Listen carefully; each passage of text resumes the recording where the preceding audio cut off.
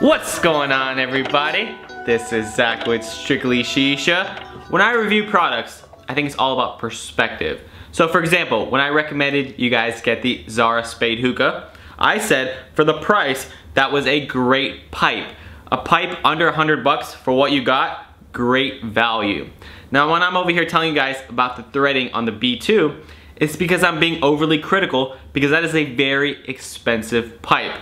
So I put things into perspective for you guys. I'm not gonna tell you how much this thing costs. Throughout this video, when I talk about the pros, the cons, the features, I want you guys to think, how much do you think this thing is worth to you? And at the end, let's discuss the price.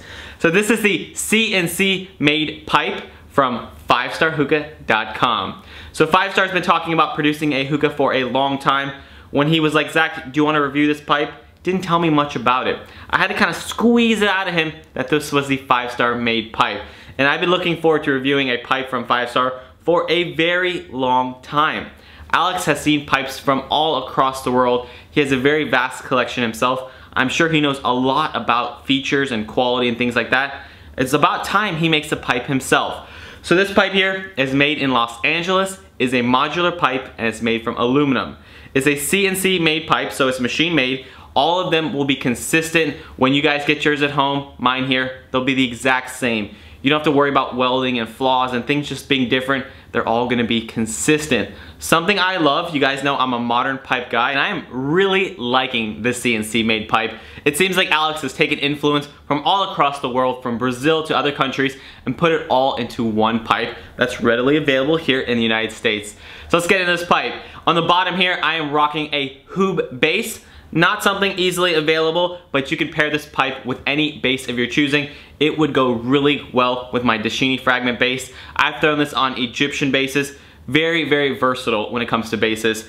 Now, on the down stem here, very nice long down stem. It is anodized red, and I actually really like that. It looks really cool seeing it through the base, but it doesn't have a threaded diffuser.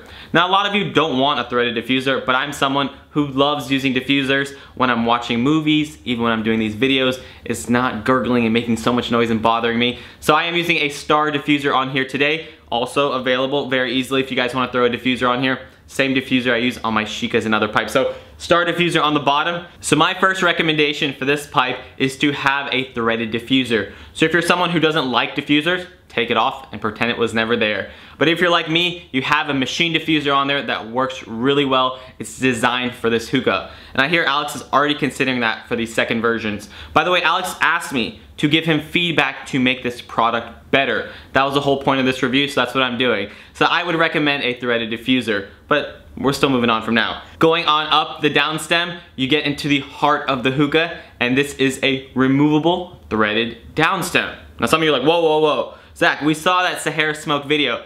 We don't like threads anymore. We're scared of them. But I'm telling you, I've come to terms with the fact that modern hookahs now are going to be threaded. I don't know if that's because of the FDA regulation or the ease of clean or whatever may have you, but most hookahs now, modern hookahs, are going to be threaded.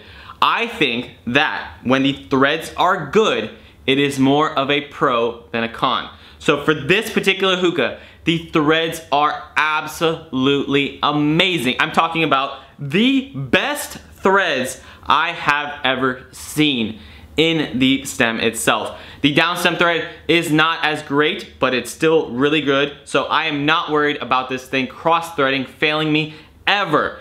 The paint has come off a little bit on the threads as you screw it into the heart, but that's to be expected. So the threads on this, perfect. I am not worried about them ever getting stuck, cross-threading. I've left this in water, I've beat it around, and it's still perfect. So for all of you who saw that Sahara smoke video and you're scared of threads, this thing is not gonna let you down, and I'm really confident with the threads in this. Moving on up into the heart, you have a traditional chamber, very, very wide gauge hose port and purge port. Very, very nice.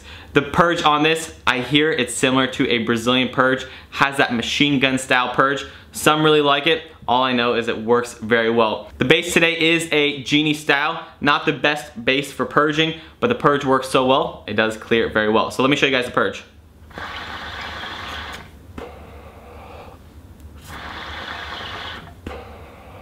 Good excuse to smoke. You guys ready? Can you see me? All right. one breath and you've expelled a lot of smoke from the base. So very functional purge, has an oversized BB in there, sets back very nicely when you're not smoking. So fantastic purge. To reiterate on something I just mentioned, the ball does set back after you're done purging. Now, most of you are like, isn't the ball supposed to set back? I've seen with some hookahs, especially high-end hookahs, one in particular, the ball doesn't always set back and you get that open air gap when you're trying to smoke again. You have to suck it really hard. Someone like my friends or my girlfriend, when she's trying to smoke and the ball's not reset, it's hard for her to get that ball to reset. You can audibly hear that ball dropping back in there and resetting with no problem. And I'll show you guys that right now. You can hear the ball dropping back in. Dropping back in, no problem. So I love that. Something so simple, all hookahs should automatically do it, but yet some of them don't. So very functional. Hose port. It's a recessed hose port similar to a Regal and is nice and wide open so you can fit your really fatty hoses in there. Today I am using a Golden Desert hose with a smaller aluminum hose port in there. It's a little bit small, so I have to use an oversized grommet. Doesn't bother me, but if you have the right grommet, it'll fit very nicely. So I liked the versatile hose port. No gripes with the hose port at all. Everything is really nice and seamless in there. It's really, really good design. Moving on up, like I said, this is a modular stem with threaded portion. So you can actually remove this middle piece and shorten down the stem. If you want to transport it or you want to open the draw a little bit, a lot of reasons why. It's great for a tabletop. You're not having to like pick coals all the way up in the sky. So I like that. I think all modern hookahs that are threaded, you should be able to take out the middle portion and shorten it very easily. So I like that it goes from a 24-inch hookah to a 17-inch hookah. Depending how you feel, if you just want to change the scenery, you can actually shorten it. Now the threads on that middle portion, as we talked about, these are beautiful, beautiful, phenomenal threads. Let me tell you why. Not only are they beefy, chunky, they're never gonna cross thread. When you actually screw it on there, it almost locks into place, which I love. You guys know I'm a fan of the Prometheus threads. These are even better because it has that smooth edge to it. It's really, really nice. Also, I've smoked like 6-7 bowls, really, really juicy stuff. I mean, the water was just brown and murky and just a lot of molasses and juice were going down through the stem. There was no dripping at all at these almost hard to see seams. It's really, really nice. You guys saw my review of the Aviator hookah. A hookah of similar price point, it did leak. So if you smoke 3 bowls back to back of really juicy stuff, you'll actually notice the juice coming out of the stem on the Aviator. This does not drip at all. The threads are always clean. That means the threading job on this was done very well and by a professional. So I love the threads on here. In terms of the seams, the top seam is almost hard to even see. You wouldn't even know it's there. The bottom seam, you can see it a little bit, but I really don't care. I really like it, so it's really nice. The design on this whole hookah is very simplistic. It's designed to work. No frills, no nothing, no gimmicky parts to it. It's just a very seamless, very cool design. Moving on up into the tray port, it is not a locking tray. This tray does swivel, but something I saw when I first opened this, there is a rubber gasket that sits on that tray rest to go underneath the tray. Now, I'm like, I just saw it and it just made me smile. I was like, this is so genius, something so simple. And not that you need it by any means, but it's just cool that it's there. That prevents a lot of the tray rumbling that you might hear, or even just preventing it from moving. It's just a simple piece. Something I would put on all my hookahs. So Alex, sell that little piece to put on other hookahs. I think my B2 needs that. My B2 tray wobbles a little bit, makes a little bit of noise. I think that gasket in there will make it really, really nice. Moving on up into the bowl port. Something again, you think it's so simple, yet people have had problems with it. This bowl port is phenomenal. As you guys see today, I am using a Goodfella V3 bowl and it is very snug on here. Some bowl ports I've had gripes with. I don't like the original Regal bowl port, which they've now changed. I don't like the Prometheus bowl port, which I think is still the same. I don't like that curved bowl port. It makes it hard to fit a grommet on there and be nice and secure. This is very, very simple and it works with bowls that use Egyptian grommets, mod grommets, whatever. Fantastic, simple, perfect bowl port. And the anodization on the bowl port is usually what rubs off the paint on there. The paint on this is still perfect and I beat this thing. This thing is holding up well. So overall finish on this, it's beautiful. It feels super, super high end. This is fantastic. fantastic. If you guys are not noticing by now, I'm very impressed by this pipe. This is really, really nice. The finish on the tray itself, same matching red anodization. I've left coals on here just to test, no discoloration. In my opinion, nice large size. It did get Oscar seal of approval as well. Very good functional large tray. Simple design, yet it works. The whole motto of this hookah, simple, yet it works. Alex, I'm coining that. Simple, yet it works. Moving on into the draw because I'm ready to smoke and I'm tired of talking to you guys. Just kidding.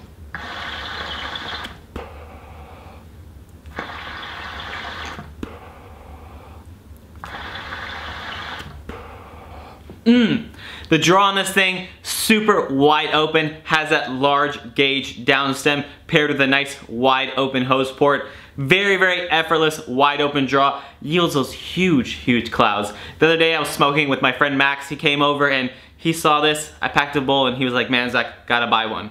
A few days later, sent me a picture. He bought one. He liked it that much. Samir came over. Samir's like, I'm cheap. I don't know if I want to buy a new hookah. Smoked out of this thing. He wants to buy one now. So the draw, the smokability, the quality, everything on this thing is top tier. Very, very good. I mean, I love smoking this pipe. So let's get into the question of what is this thing worth and how much you guys gonna pay. So think about that real quick. You've seen the features, you know. Alex asked me to give feedback on this thing. He's like, tell me how I can improve this thing. And what's the only improvement I can say? It needs a threaded diffuser, and that's just a preference thing. So I have no flaws with this pipe, so what's the price? This version 1 CNC machine pipe, red, retails for $159. That's mind-blowing in my opinion. I think that I choose to smoke this pipe over pretty much everything in my collection these days. And you guys know I have pretty much everything. I smoke this over my Starbuzz. I smoke this over my B2. I love smoking this pipe. Granted, does the B2 have more features? Yeah, but you're paying 3 times the price. So, a lot of people ask me, what pipe should they buy? I think if you have a $200 budget, don't buy the Starbuzz, don't buy the Prometheus, buy the CNC made pipe. You can still pair a base with it, you can still pair a bowl with it, and you're still under that $200 mark. This thing is value, yet you're not sacrificing quality, you're not sacrificing performance. It's an all-around pack. I think Alex is playing a prank on people. This thing is honestly a really good deal. I'm that impressed. Look at me. I look impressed, don't I? This thing is a wonderful pipe, and I would highly recommend it to anyone looking to upgrade their hookah setup, looking for an additional hookah, something they want to show off to friends, something they just want to rip at home alone, something, any reason you need to buy it, I'd recommend it. For this price point, it's worth it. I personally, as cheap as I am, with as many hookahs as I have, I would say this thing is worth 250 bucks. Easy. I would, if I had to pick between buying this and a Starbuzz again, I would pick this. Simply because the versatility of it, the quality of it, the smoke performance, just everything yields to a good buy. Now, I'm sorry if that sounded like an ad, but I genuinely really like this product and I fully support it. So if you guys are looking to buy a new pipe, check out 5 Stars website, check out the CNC made pipe. I know a lot of other vendors are also carrying this pipe. I think Hookah Heroes has it, Junkie has it. So a lot of vendors do carry the CNC made pipe, and they should. It's a very, very good pipe, regardless of the price. It's a very good pipe. So thank you guys always for watching. I always appreciate you guys, and happy smoking, and hope everyone's doing well. Thanks guys, bye.